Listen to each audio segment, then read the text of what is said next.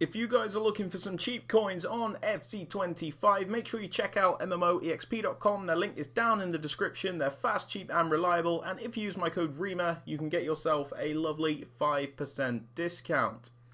So what's up guys, it's Ash here and welcome back to a brand new video. Now in today's video guys, we have some tactics for the 4-5-1 formation that I've been using in FC25. The 4-5-1 is a really nice formation because it's really good in the attack as you have a lot of different options with it, and it's also very solid in the defense as you obviously have 5 across the midfield and 4 in the back line. So it is a really nice formation to use and I hope you guys do enjoy it. So yeah, with that aside guys, let's get right into the video. Hope you enjoy. Okay then guys, so starting off with the tactics, what I've been currently using with the 4-5-1, one of my favourite formations, is you obviously have to have your tactical preset on custom. This is so you can make all the changes that you want and you're not restricted to the EA presets, so just ensure you have it on custom here. And then the formation we have as the 4-5-1 flat right here. For the build-up style guys, we have this on balance. Now this is a preference based thing, but I like it because I feel like sometimes, you know, your players can come short and other times they can make those darting runs in behind on the build-up. So I really like balance, but you guys might want to change that,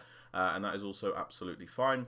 For the defensive approach guys, this is also preference based. I have it on balance because, you know, I don't like having my defensive line too high and also don't like it being too deep, so I just leave it on the complete default and it does me all right. But again, there is no right or wrong with this.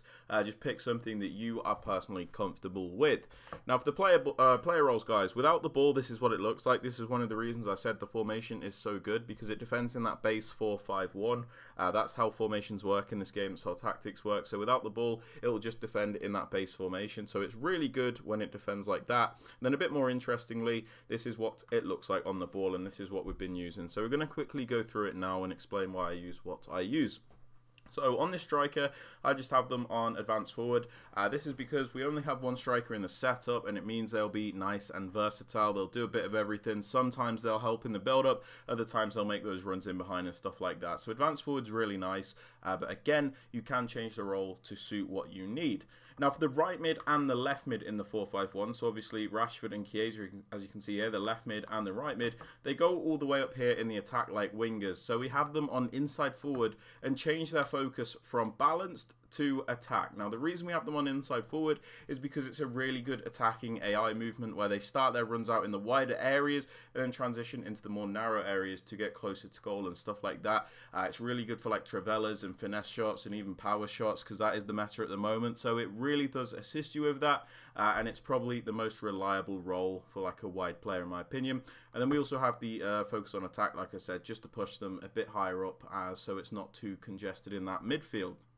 Now for this right centre mid, we use an attacking centre mid. So I use someone like Kevin De Bruyne, somebody that can really play that key pass, somebody that's going to be a bit more creative, because this 4-3-3 alone doesn't strictly have a playmaker, it doesn't have a cam, so we kind of just make like a makeshift playmaker in this centre mid here and pop them on the playmaker role so that they can do a bit of everything in the attack. It's really nice to have somebody like De Bruyne in this position, and it works quite nicely. For this middle centre mid guys, I have a more defensive minded player in Chouameni, so somebody that's just going to be a guardian, and we have them on that holding role just to lock down the middle of the pitch. It's really nice to have, really effective, and helps protect that back line as much as possible.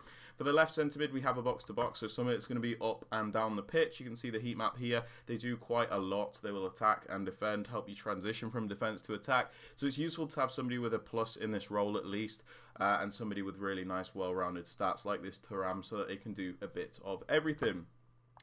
Now for the right back, Dalot, I have them on false back. This is partially because he has that plus variation, but the reason I like doing this is because, as you can see here, we have a playmaker that pushes a bit forward when we have the ball, so it leaves space for this false back here to then push in and cover that space where the centre mid should actually be. So it kind of just gives us a bit more on the ball. It's really nice to have. But if you want to like swap this out and maybe make him like a wing back or something like that, then that is also obviously fine. But I've been really enjoying Dalot on this false back role here. And then for this left back, I pop them on wing back. This is just to give us a bit of width in the formation, as it can be quite narrow. So this is really nice, as you always have this player out wide if you need somebody to look for, if you're being pressured and stuff like that. For the two centre backs guys, I have them on defender, but you guys can change that if you like. And the keeper, I also have them on goalkeeper as opposed to sweeper. But yeah, they are my tactics. Feel free to tweak them if you like, or just copy them, give them a go. And yeah, I hope these help you out, guys. If they did, please be sure to drop this video a thumbs up, as it does help me out massively. Sub to the channel if you're new so you don't miss out on any videos. And don't forget to turn on those notifications. So yeah, with all that said, guys, hope you have a great rest of your day. And I'll catch you all in the next video. Peace out, guys, and take care.